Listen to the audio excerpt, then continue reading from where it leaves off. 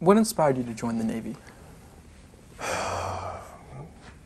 Well, it was in the early 60s and the draft was in effect in the United States, and I knew I would be serving the country in one service or the other, and I decided I would make a choice in that matter and join the Navy. I joined the Navy Reserve while I was in college at Florida State in January of 1962.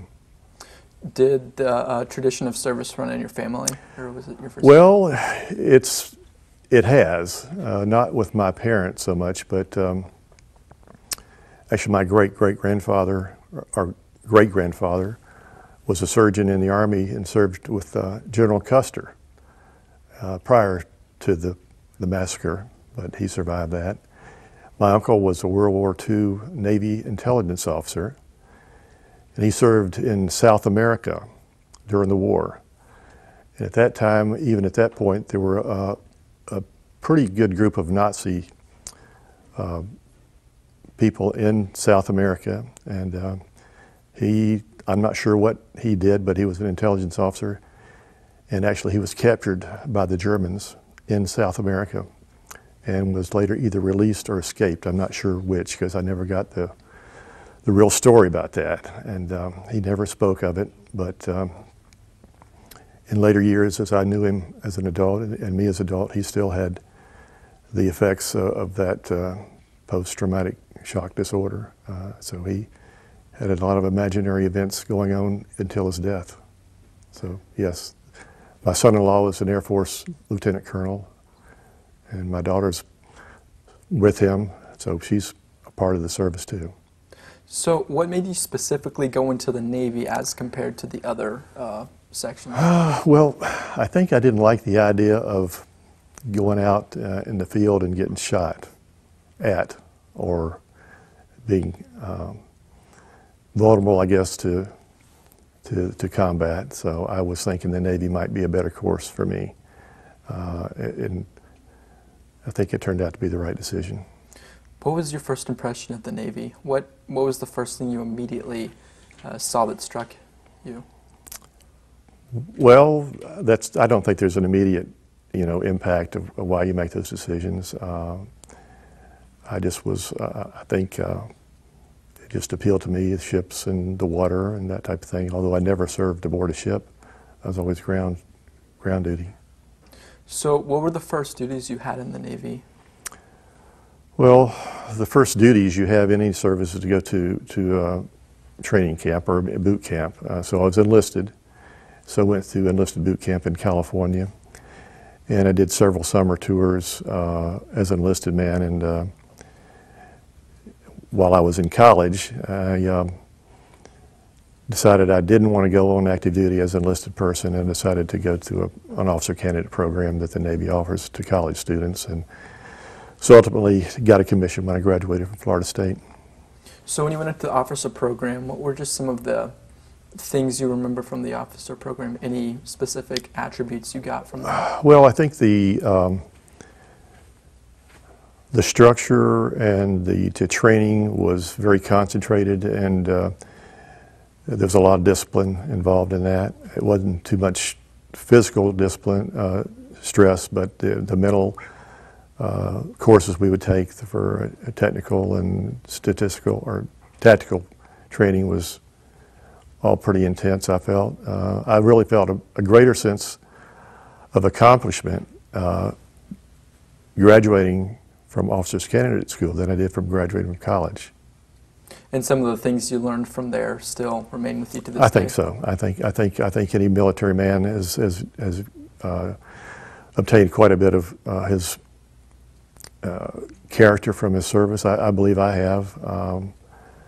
I think the integrity and so forth that I feel that's attributed to naval officers has been and had an effect on my life as well in my professional career. Hey Grant, let's hold here for a second. Do we need a shift?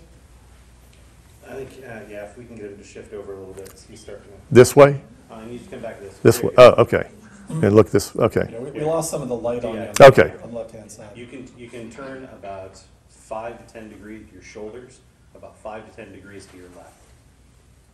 My shoulders? Yep. That way, but keep my head this way? Well, you can still, what I'm trying to do is sit up so that you can look at him, Yeah. but we don't, but your whole face doesn't go, Go this way? Too far? so your whole face doesn't lose the light. Okay. We got a good Rembrandt going on there. Okay, I'm not sure I follow you, but I'll do the best I can. Yeah, it's just the, where the lighting is, You're the good. angle of incidence. Okay, so kind of like this, but, all right. So what is your first memory of active duty in the Navy? First memory of active duty in the Navy, I think, was getting in the car and leaving home, knowing that I had a 3-year commitment and I was leaving what was familiar and really not knowing what was ahead of me. It was both exciting and it was both somewhat frightening too. But it was probably 3 of the best years I can think of that I've spent in my life, is to be in the service, and particularly in the Navy. And I made some good friends. I think we did some good things for people. What was your first assignment? My first assignment was at a construction battalion center, which is a CB, as you might know the term CB, in Port Hueneme, California. So I was there a year and a half. I was a clubs and messes officer, which means we operated the eating facilities and the entertainment for officers. So that was the first assignment I had was in California, and it was a really good assignment. I had a good duty station. I had a lot of fun. I was a young bachelor. I lived about a block off of the Pacific Ocean. Had a brand new Corvette, and life was pretty darn good.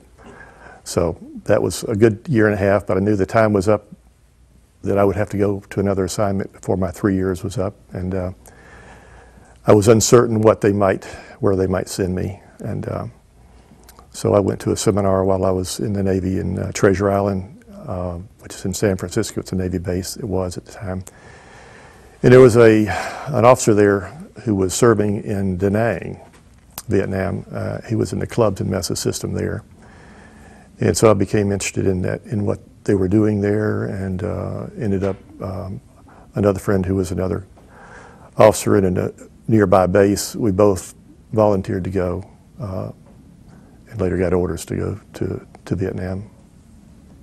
So just going back a little bit, you said you were in California for a year and a half. What did you do to fill your time while you were there? Besides work? Besides work. Oh, okay. Well, see, like I said before, I was a young officer living in a snake ranch, which is actually a group of young officers who share a house. They call it, in the Navy, we call it a snake ranch. I'm not sure where that came from, but anyway. It was just pretty regular hours, not strenuous duty. We met a lot of young ladies. We had parties. We would go to the beach. We would go up the coast, take trips on weekends, go skiing, go to Malibu, go to Santa Barbara. It's just a beautiful part of the country. So just what any young single guy would want to do, I think. What specifically did you do after you left the California base? Well, after I got orders to go to Vietnam, we were sent first to, and all military people, at least the Navy, are sent to approximately a 3-week survival school training, and part of which is an indoctrination into the Vietnamese culture. And part of it is small weapons training at Camp Pendleton, which is a Marine Corps base. Another part of that is a week at Whidbey Island, which is near a Navy base up there, where you have actual survival skills, where you're put out into the wilderness and are, trying to learn to survive, and also you're put under conditions of being attacked by Viet Cong, who are actually our military people dressed like Viet Cong. So the gist of that whole program is they capture you, they simulate the conditions without killing you, what it would be like to be captured. And some of it's pretty frightening, but you're not going to die. But I don't think I could do it today. They put you in a box. about the size of a foot locker. And I'm a little taller than that box is, and so you're on your face and your knees and your legs are crossed. And the only way they could get me in that was somebody to sit on the box because it wouldn't shut. So you're in there for a period of time. So if you have any type of claustrophobia, it's pretty difficult. I managed it. But anyway, that was the training part, and before that, then we went to Vietnam after that. So you said during the training you simulated some pretty rough Yes. trials. What effect did they have on you before you went into the war? Did they cause a sense of wariness? Did they cause a sense of... Well, it just makes you aware that we really don't want to be captured. And it wasn't that bad. It was not real. It was, I don't want to over-exaggerate that everybody goes through that. It's just part of the training. So I think it's to get you prepared in case that does happen to you, you know, how you would react to it and see what your mental capacity is to deal with it. So, but then I was shipped over to Da Nang after that. So after your training camp, where were you stationed? Well, I went to Da Nang, Vietnam, South Vietnam, and was reported there for duty. And with the understanding that I was going to be going into the clubs and messes system, which was composed of quite a number of club operation. We had 17 clubs, 8 or 10 officers and about 85 enlisted and about 700 Vietnamese employees throughout I Corps, which is the northern portion of South Vietnam, which they separated Vietnam into corps, or there's 1, 2, 3, and 4 corps. So I was assigned eventually to that clubs and messes division, but after the first month I was there, I was kind of on a temporary assignment where I was the full-time 12 hours on, 12 hours off officer of the day at the Naval Support Activity Headquarters, which is the organization that I was assigned to, the Naval Support Activity Da Nang. So basically, it's like officer of the day is somewhat like a personal representative of the commanding officer of that activity, who was an admiral. So you basically greet and meet people who come in and out of the gates to that. So it's a compound. And that was during the Tet Offensive of 1968. I arrived in December of 1967. And at that point, I hadn't been permanently assigned to clubs and messes. They were considering putting me on asked me if I'd be interested in being on a patrol boat. And I said I didn't have any experience doing that. I hadn't been in, but you know, if that's what they wanted me to do, I'd do it. But I thought I was going to be in clubs and messes. And anyway, they eventually put me in clubs and messes, where I worked for the rest of the tour over there. Okay, so I see that you got a Navy Commendation Medal and another campaign medal.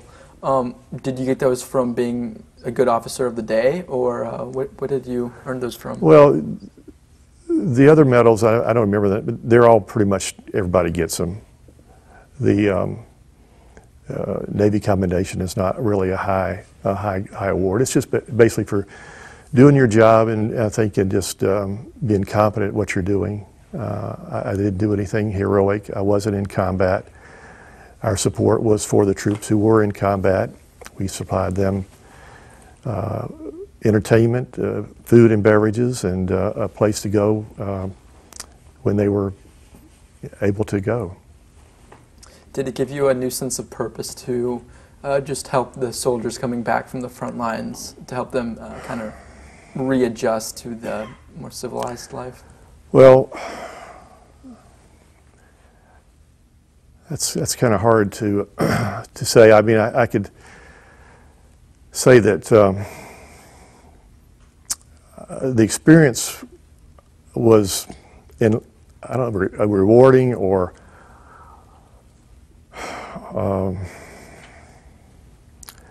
I guess what I'm saying, I'm seeing guys, Army, Marine, Navy, Air Force come into our clubs.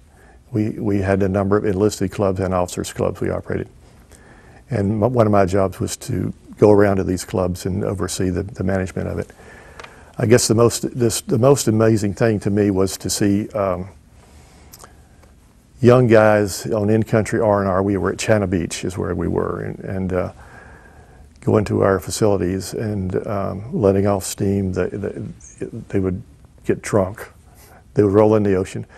But what I was imagining and realizing this whole time was that those guys have just come in from combat, and I wasn't in combat. And they deserved anything they can do to get out of that environment. And so we didn't have a whole lot of order in our clubs. We let it happen as much as we could within limits. And knowing in my mind that many of those young guys who are 17 and 18 years old may never go home alive.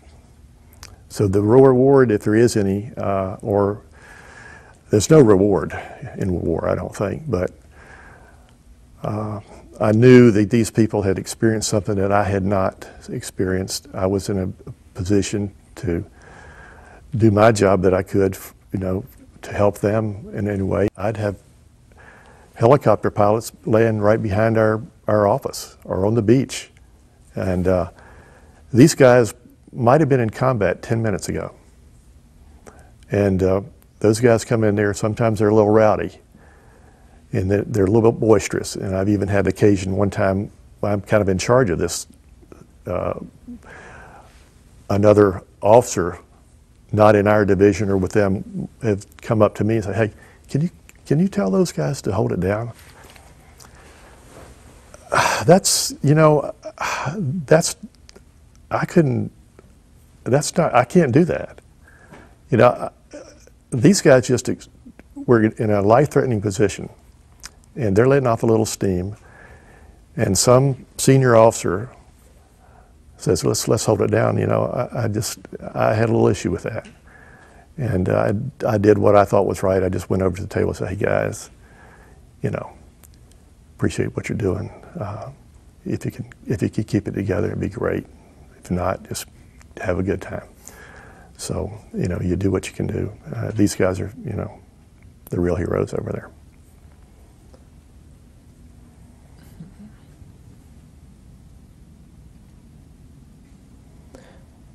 While you were over there, did you ever get a sense of homesickness? Was there anything that made you regret your decision going into the Navy, or were you always? Oh, I don't think I ever regretted going to the Navy. I think everybody that goes over to Viet Nam or any war zone is anxious to go back home.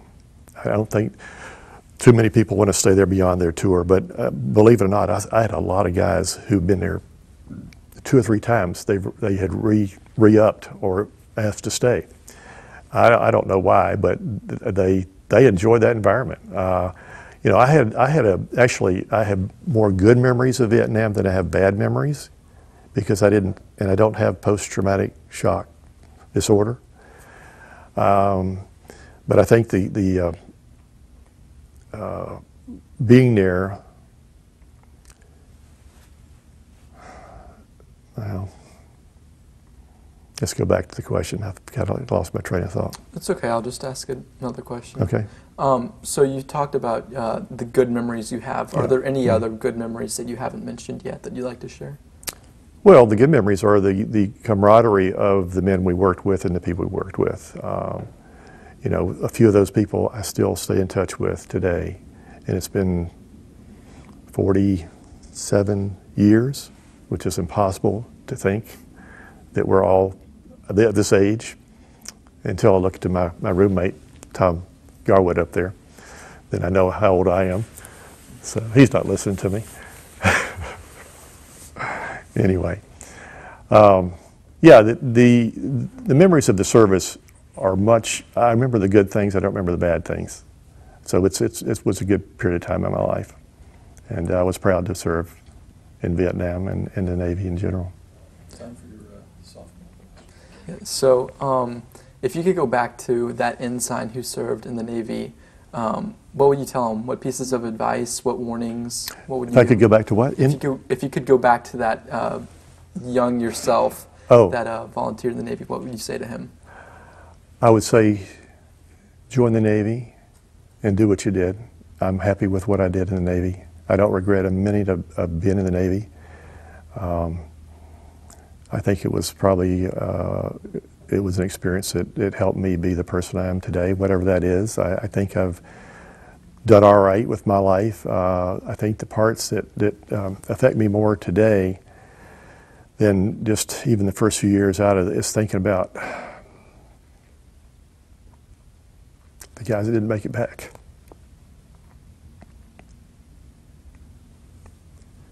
And we all lost friends there that were there. And they were 17, 18, or 25. Never had a chance to live the life that I've had. I've been very blessed.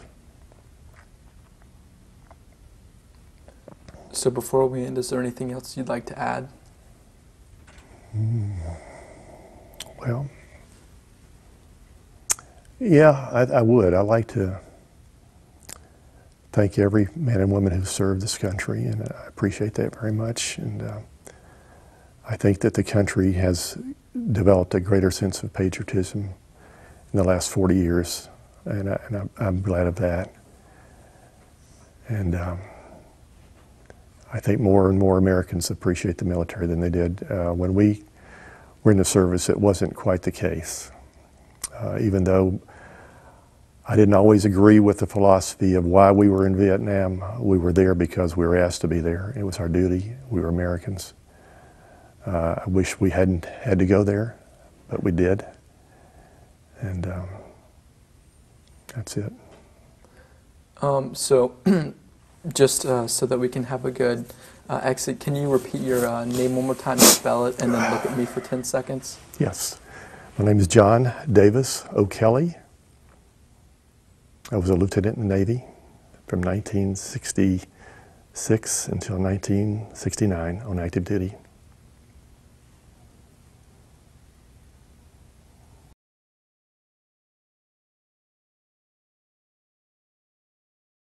My name is John O'Kelley. It's O''K-E-L-L-E-Y.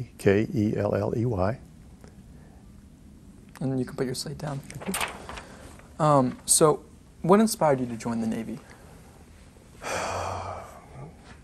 Well, it was in the early 60s, and the draft was in effect in the United States, and I knew I would be serving the country in one service or the other, and I decided I would make a choice in that matter and join the Navy. I joined the Navy Reserve while I was in college at Florida State in January of 1962. Did the tradition of service run in your family, or was it your first? Well, it has, not with my parents so much, but actually my great-great-grandfather, or great-grandfather, was a surgeon in the Army and served with General Custer prior to the massacre, but he survived that. My uncle was a World War II Navy intelligence officer, and he served in South America during the war. And at that time, even at that point, there were a pretty good group of Nazi people in South America, and I'm not sure what he did, but he was an intelligence officer, and actually he was captured by the Germans in South America and was later either released or escaped. I'm not sure which, because I never got the real story about that, and he never spoke of it. But in later years, as I knew him as an adult and me as an adult, he still had the effects of that post-traumatic shock disorder. So he had a lot of imaginary events going on until his death. So yes, my son-in-law was an Air Force lieutenant colonel, and my daughter's with him, so she's a part of the service too. So what made you specifically go into the Navy as compared to the other sections? Well, I think I didn't like the idea of going out in the field and getting shot at, or being vulnerable, I guess, to combat. So I was thinking the Navy might be a better course for me. And I think it turned out to be the right decision. What was your first impression of the Navy? What was the first thing you immediately saw that struck you? Well, I don't think there's an immediate impact of why you make those decisions. I just was, I think, it just appealed to me, the ships and the water and that type of thing. Although I never served aboard a ship, I was always ground duty. So what were the first duties you had in the Navy? Well, the first duties you have in any service is to go to training camp or boot camp. So I was enlisted, so I went through enlisted boot camp in California, and I did several summer tours as an enlisted man. And while I was in college, I decided I didn't want to go on active duty as an enlisted person, and decided to go to an officer candidate program that the Navy offers to college students. And so ultimately got a commission when I graduated from Florida State.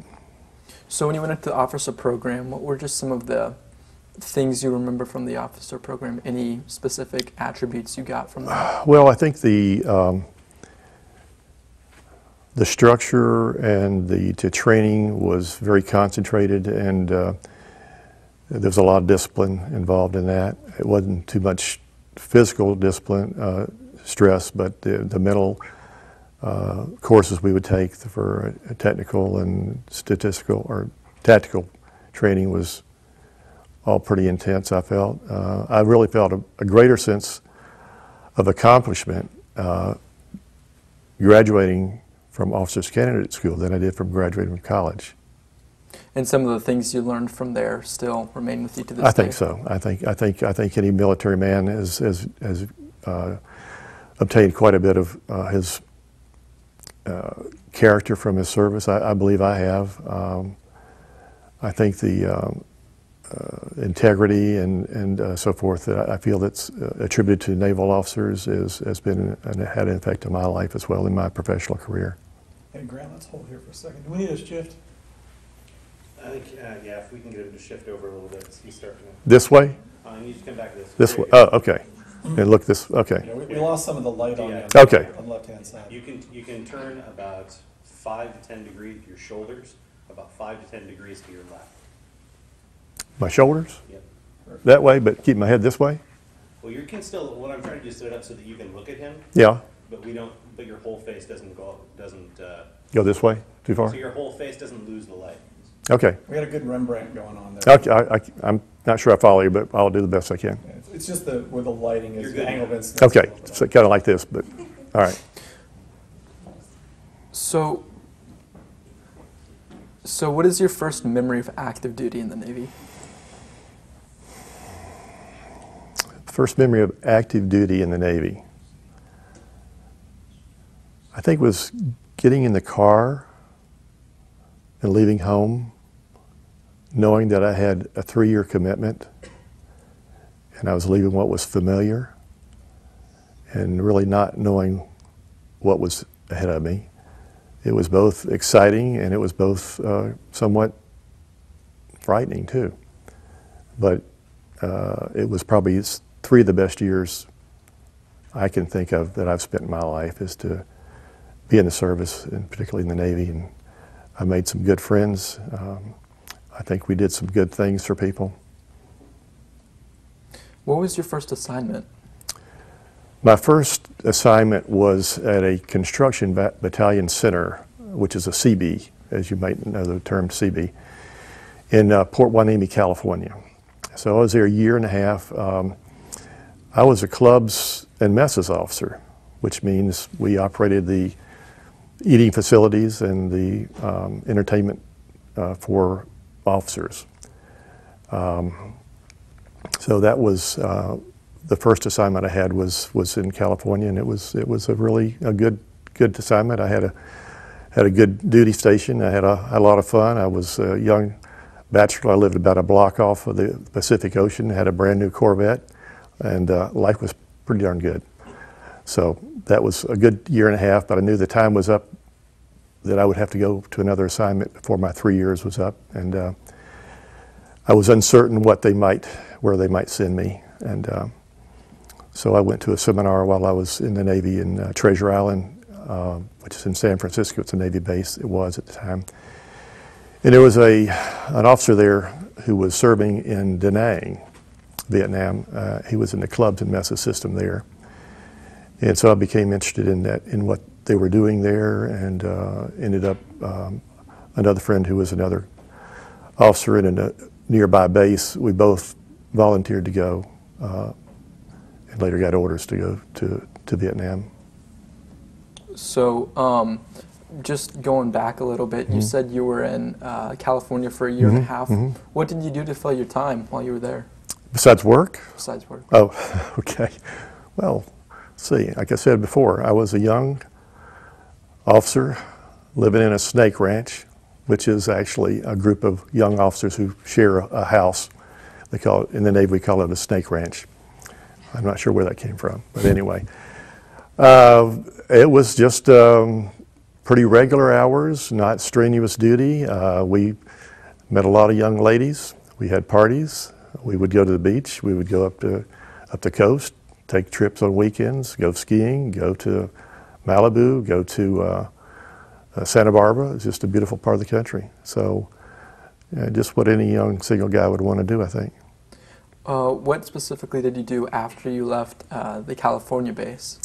Well, after I got orders to go to Viet Nam, we were sent first to, and all military people, at least the Navy, are sent to approximately a 3-week survival school training, and part of which is an indoctrination into the Vietnamese culture.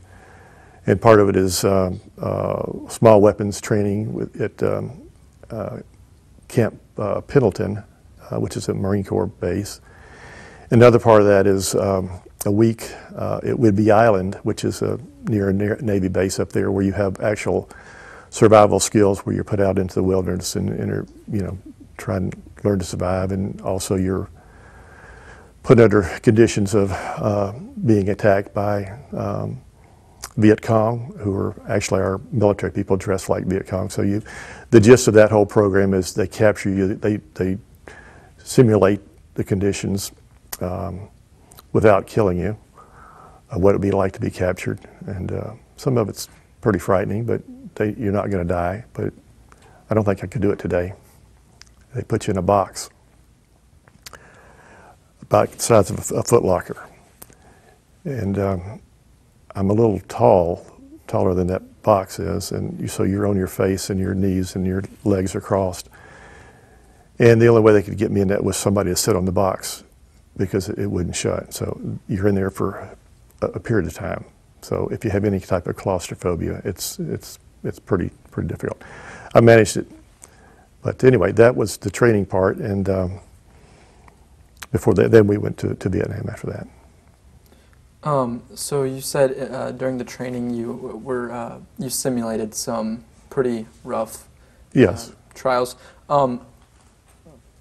What effect did they have on you before you went into the war? Did they cause a sense of wariness? Did they cause a sense of... Well, it just makes you aware that we really don't want to be captured. And it wasn't that bad. It was not real. It was, I don't want to over-exaggerate that. Everybody goes through that. It's just part of the training. So I think it's to get you prepared in case that does happen to you, how you would react to it and see what your mental capacity is to deal with it. So, but then I was shipped over to Da Nang after that. So after your training camp, where were you stationed? Well, I went to Da Nang, Vietnam, South Vietnam, and was reported there for duty.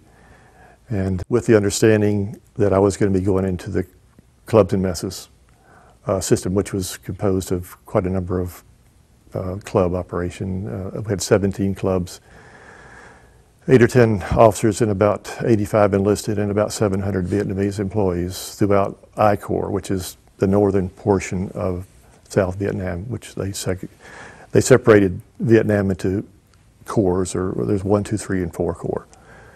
So I was assigned eventually to that Clubs and Messes division, but after the first month I was there, I was kind of on a temporary assignment where I was the full-time 12 hours on, 12 hours off officer of the day at the Naval Support Activity Headquarters, which is the organization that I was assigned to, the Naval Support Activity Da Nang.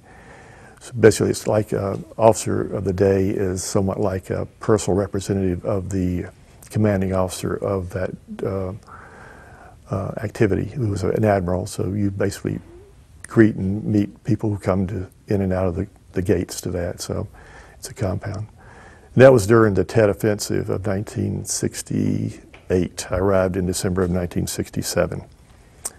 And at that point, I hadn't been permanently assigned to clubs and messes. They were considering putting me on asked me if I'd be interested in being on a patrol boat.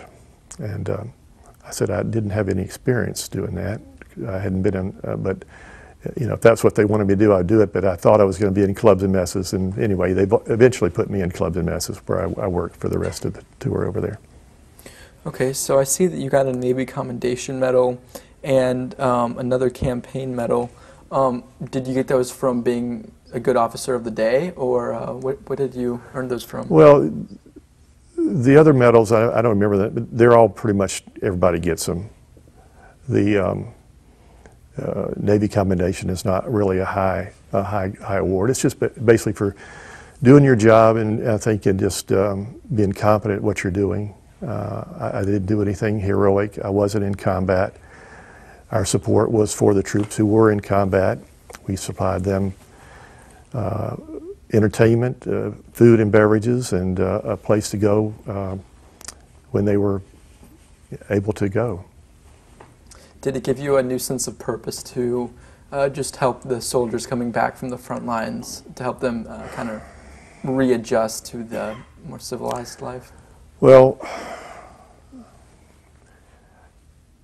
that's kind of hard to to say. I mean, I could say that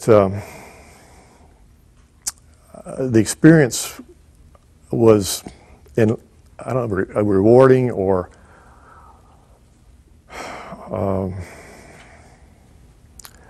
I guess what I'm saying, I'm seeing guys, Army, Marine, Navy, Air Force, come into our clubs. We had a number of enlisted clubs and officers' clubs we operated. And one of my jobs was to go around to these clubs and oversee the management of it. I guess the most amazing thing to me was to see young guys on in-country R&R. We were at China Beach is where we were, and going to our facilities and letting off steam. They would get drunk. They would roll in the ocean. But what I was imagining and realizing this whole time was that those guys had just come in from combat, and I wasn't in combat. And they deserved anything they can do to get out of that environment. And so we didn't have a whole lot of order in our clubs. We let it happen as much as we could within limits. And knowing in my mind that many of those young guys who were 17 and 18 years old may never go home alive. So the reward, if there is any, or there's no reward in war, I don't think, but I knew that these people had experienced something that I had not experienced. I was in a position to do my job that I could, to help them in any way, and I'd have helicopter pilots land right behind our office or on the beach. And these guys might have been in combat 10 minutes ago. And those guys come in there, sometimes they're a little rowdy, and they're a little bit boisterous. And I've even had occasion one time, I'm kind of in charge of this, another officer, not in our division or with them, have come up to me and said, "Hey, can you tell those guys to hold it down?" That's, I can't do that. These guys just were in a life-threatening position, and they're letting off a little steam, and some senior officer says, let's hold it down. I had a little issue with that. And I did what I thought was right. I just went over to the table and said, "Hey guys, appreciate what you're doing. If you could keep it together, it'd be great. If not, just have a good time." So, you do what you can do. These guys are, the real heroes over there.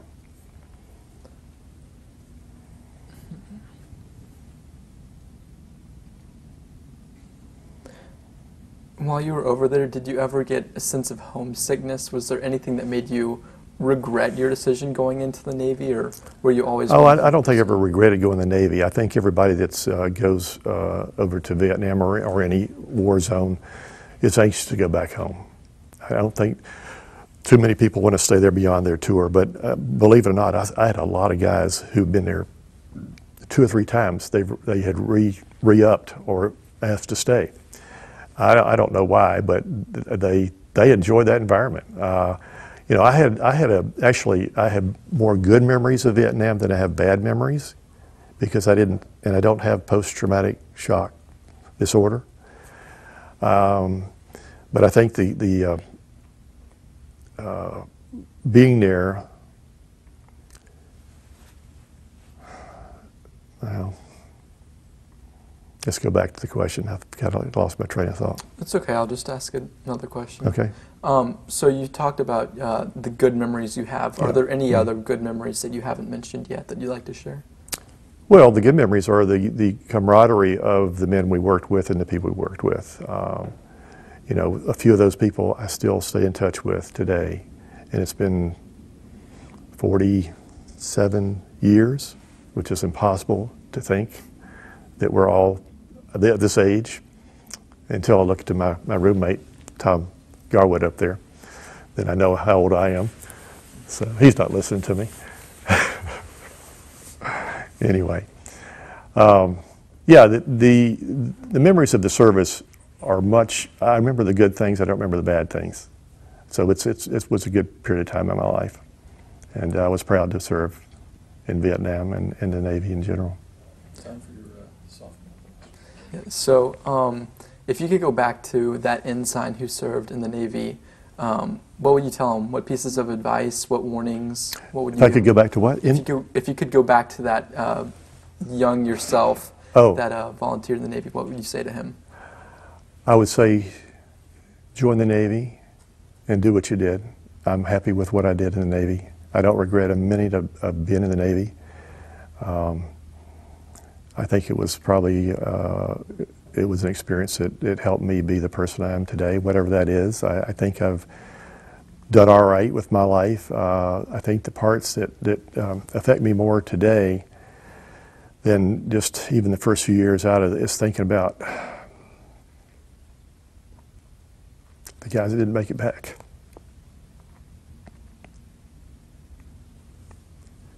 And we all lost friends there that were there. And